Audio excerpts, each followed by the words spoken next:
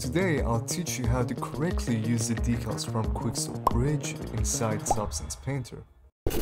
As you can see, I've downloaded a graffiti decal that I want to then import into Painter. So what I do is that I press on these three dots and press on Go to Files.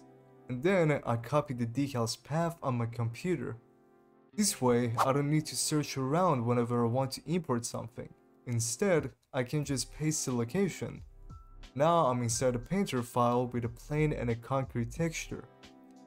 But before we get any further, make sure to go into your shader settings and change your shader to alpha blending.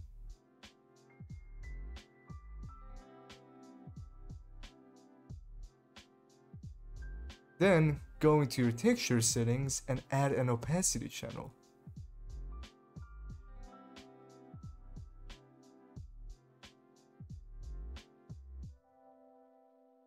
Now we can import our decal by either going into Files, Import, or pressing on this plus icon. Now press on Add Resources and paste the location that we've copied.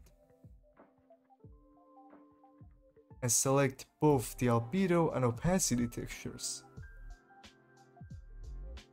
And make sure that they are set to texture.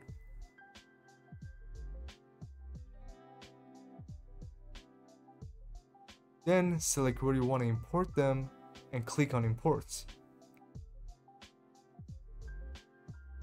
Now that they're imported, go ahead and make a fill layer. Then drag your albedo to albedo and opacity to opacity.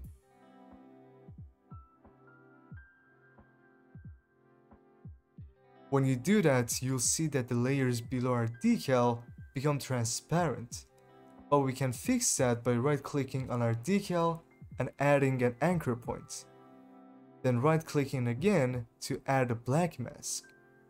Now, in this grayscale slot, add our anchor point and change this from base color to opacity.